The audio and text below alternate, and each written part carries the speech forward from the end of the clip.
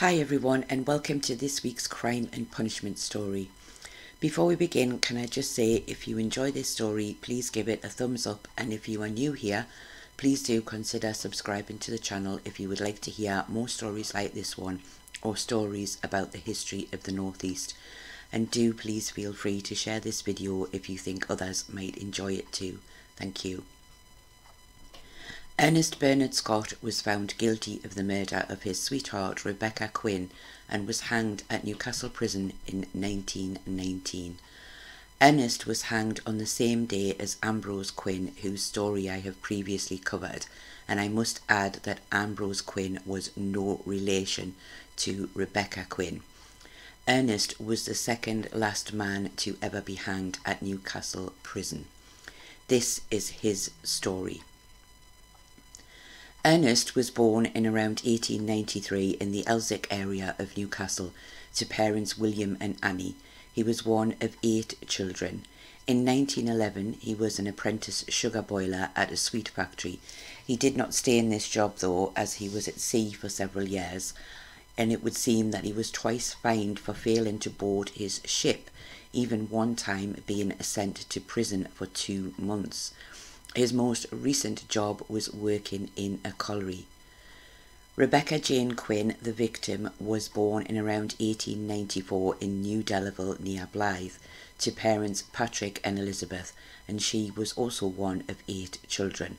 Rebecca was not married, but she had a baby, a girl, and the father is unknown, and it was made clear that it was not Ernest Scott. Rebecca had recently started a job in 1919 as housekeeper for 2 miners at Bebbside. Her daughter remained at home with her parents in New Delaval.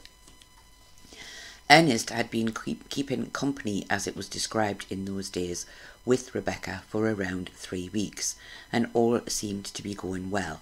Most who had seen them together thought they were a happy couple. However, Ernest said that Rebecca had given him up and was now with another man. Whether this was true or not is unknown, but he believed it, and it had certainly been enough to send him into a deep jealous rage.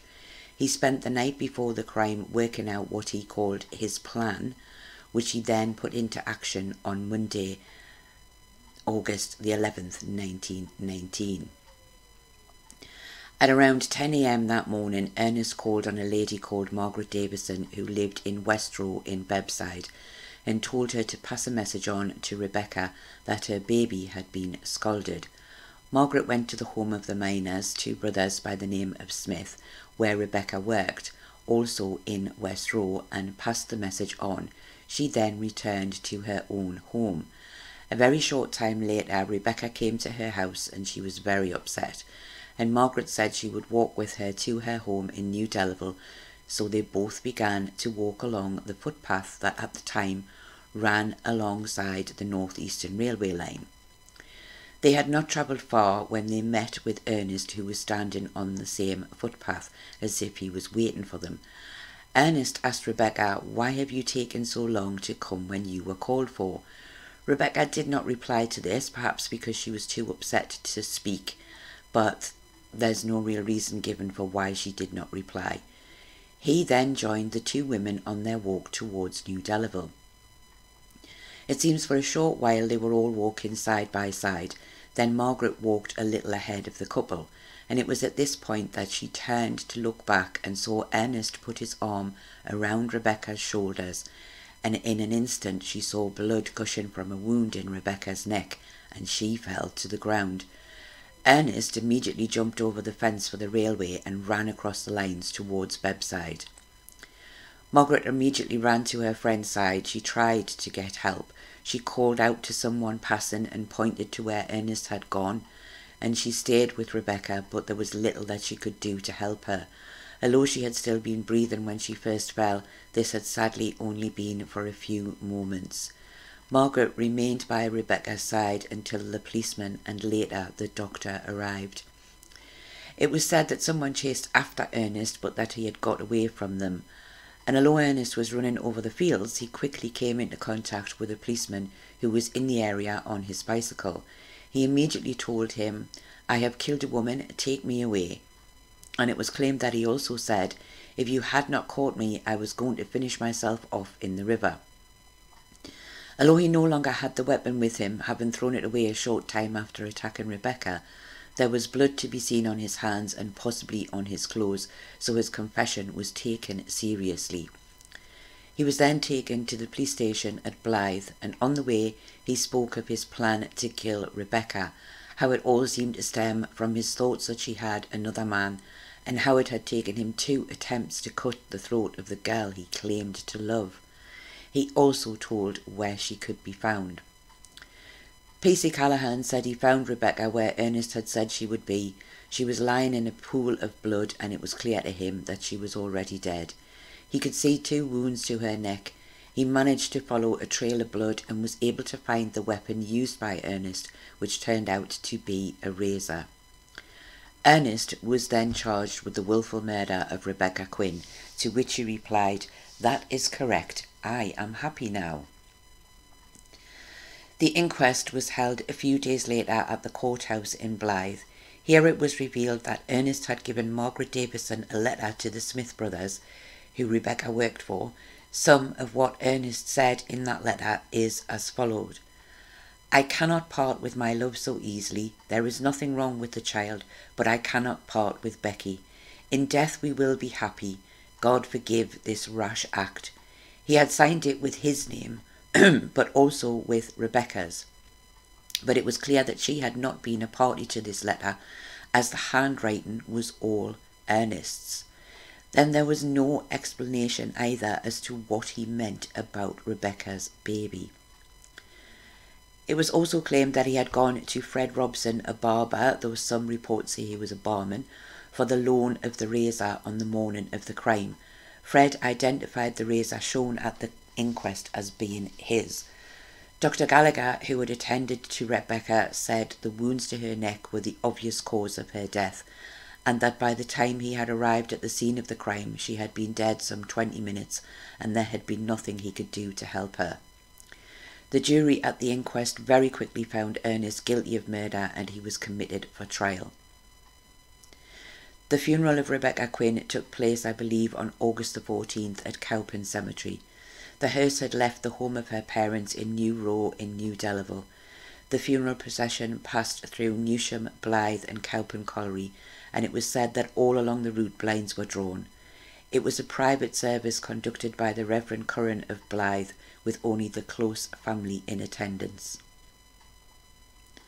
The trial took place in early November of 1919. When asked, Ernest pleaded not guilty. He said that he had killed the woman he loved, but he was not guilty of murder. It was stated that a doctor had assessed him and found him to be sane, but somewhat excitable and prone to drinking. He refused to be defended, and it seems he was clear in his desire to follow Rebecca in death. It was also said to be clear that Ernest had a deep, jealous feelings towards Rebecca. Although they had only been together for a short time, he loved her and felt that she had loved him.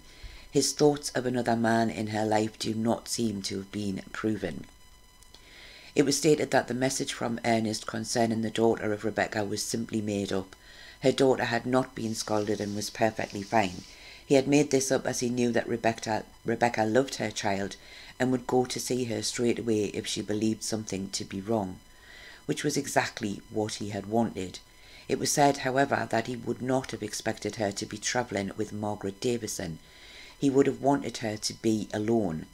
This part of his plan had not worked, as it was thought he planned to take his own life after taking Rebecca's, and that nothing would be known about this until the letter was read by the Smith brothers. But of course, Margaret being present at the time of the crime meant that this part of his plan was not going to work. Margaret Davison gave evidence similar to the story that I have already told, with the addition that she had seen the couple together the Saturday before the crime took place, and said they appeared to be fine together, and that Rebecca had also been in good spirits on the Sunday after that.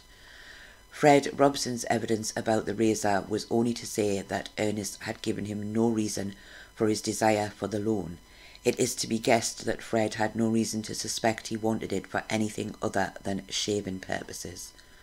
Elijah Smith, one of the brothers who Rebecca kept house for, said he had indeed received the letter that was read out at the inquest. He had handed it to the police. No reason was given for Ernest writing to him and not to the parents of Rebecca. Several other people gave evidence as to what they had seen on the day. Most just described seeing the three walking together on the footpath, or that they had heard Margaret's cries that Ernest had killed Rebecca, but had not seen the actual crime take place. The trial was quite a short one. Ernest refused to ask any questions or to address the jury at the end of the trial. He just repeated, as he had done previously, "I am guilty of taking her life, but it was anything but murder, but I took her life right enough." The judge, in summing up, said that Ernest admitted to killing Rebecca, but felt it was not murder. The law, however, saw this differently. It was indeed murder unless there was a reasonable excuse, which in this case could not be found.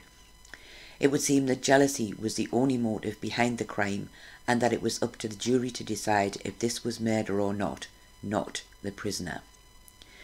The jury took only 1 minute to return a verdict of guilty of willful murder against Ernest Scott. As was unusual for the time, the jury did not recommend mercy for Ernest. When asked if he had anything to say as to why the sentence of death should not be passed upon him, he replied by saying, "Not in the least. I will get the happiness I want then. I have long looked for it. I was deprived of it. I will not be deprived of it in the next world." The judge then sentenced Ernest to death by hanging, and that his remains would be buried within the walls of Newcastle prison. Ernest replied by saying, "I thank you." It is said that at this point a woman in the court screamed loudly and had to be helped outside. Ernest does not seem to have noticed this and was quietly removed from the dock and taken back to Newcastle prison to await his fate. It is actually unclear as to whether or not a petition for reprieve was set up for Ernest. As he had no counsel, it would be left to friends or family to arrange. I have not been able to find any details of anything other than those for Ambrose Quinn, and although one newspaper mentioned that there would be no reprieve for either men, I didn't actually find anything in the name of Ernest alone. During his time in prison, Ernest was said often to be found singing loudly, and he was always in good spirits. It was later said by Ernest himself that the reason he was singing was because the man in the cell next to him, this happened to be Ambrose Quinn, was always weeping, and he sang to try and cheer the man up, but that it did not seem to be working. Ernest also wrote many letters. A lot of these were sent to his brothers and sisters and also his parents. I will not cover all of the details in every letter as there would be far too much, but there are a few little pieces that I will include which I think are interesting as they give a sort of insight into how Ernest was feeling. He seemed to be very concerned about Rebecca's daughter, often in his letters begging for his family, to visit her and treat her well. I have read some of these letters, and to me they seemed as though he felt the child was his, which of course she was not. He wanted his own brother to treat the child as his sister and visit her often. He also wrote to his family asking them to make sure that a good wreath was bought and placed on Rebecca's grave. And he even went as far as to write to Rebecca's family asking them to bring her daughter to visit him. I'm not sure why he would have wished this, as the child would not have even known who he was. Rebecca's family did not wish to have anything to do with Ernest or his family, and this caused him great upset. He had written to them to say that his people, meaning his family, were not responsible for his actions and that they were good people. This he also told to his sister, but Rebecca's family refused all of his letters, and it is to be doubted that any of Ernest's family were ever allowed to visit Rebecca's daughter. In other letters he seemed oddly obsessed with the idea that Rebecca would be waiting for him on the other side, that she would be pleased to see him and that they would be happy together. I found this idea very odd. Why anyone would think someone who they had killed would be pleased to see them on the other side is beyond me. And just to mention one final letter, Ernest upset his mother by writing to her to say that the last thing he would be thinking of before he died was Rebecca's daughter. His mother was sad to hear this, expecting him to have been thinking of his own family. He, however, did not seem to understand this or see why, what he had said had upset his mother so much. Ernest was also visited several times by various family members and friends, and it was said that at times he was quite well known for what was described as gallows humour, even once mentioning his new suit and discussing how low it was around the neck. He was mostly described as being cheerful and resigned to his fate, though it seems he could be described more as welcoming his fate. The night before the execution, Ernest is said to have slept well. He was up early in the morning and was said to be in good spirits. He ate a good breakfast and was then attended by the prison chaplain. It was said by one of the warders that he had never known a man to be so unconcerned at the punishment he was about to receive in all of his years of service as that of Ernest Scott. Just before 8 a.m, Ernest was pinioned, which means his arms were tied at the wrists. It was said that he willingly gave his arms for this to be done. He then walked calmly and firmly towards the gallows, showing no signs of worry at what was about to happen to him. He was still of the firm belief that Rebecca would be waiting for him after his death. After being positioned on the drop, the sign was given to remove the bolt and Ernest fell. His death was said to be instantaneous. Outside of the prison, quite a large crowd had gathered to witness the event.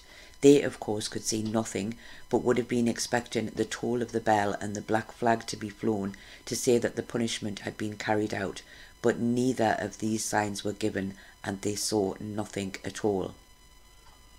It was said that at the same time as the execution, his grandmother, Ernest Scott's grandmother that is, of course, who lived in Bedlington, had held a small service at her home. It was said that only a handful of neighbours and friends had attended the service. After the usual time of 1 hour, the body of Ernest was removed and was later buried within the grounds of Newcastle Prison. His body would have been removed only a few minutes before the execution of Ambrose Quinn was to take place on the same spot. Just as a little extra piece of information, the executioner of Ernest Scott was John Ellis. Ellis was an executioner from 1901 until 1924. He resigned from the job, some say, after the difficult execution of Edith Thompson in 1923. However, he did continue working for some time after that execution. He had a reputation of being difficult to work with. At one point it was said he almost came to blows with another executioner, but it was never said that he was not good at his job. He sadly took his own life in 1932 at the age of 57 after taking to heavy drinking.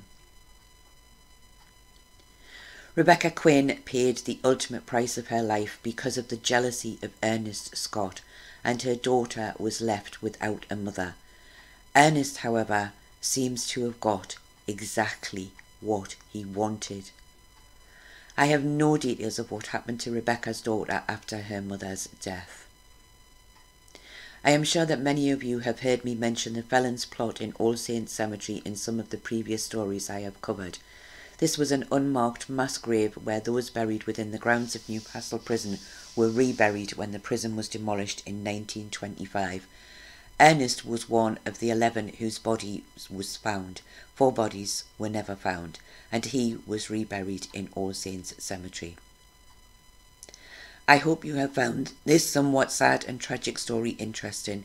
If you have enjoyed it, please do give it a thumbs up, and please do consider subscribing to the channel if you'd like to hear more stories like this one. Thank you all very much for watching, and I hope to see you again very soon.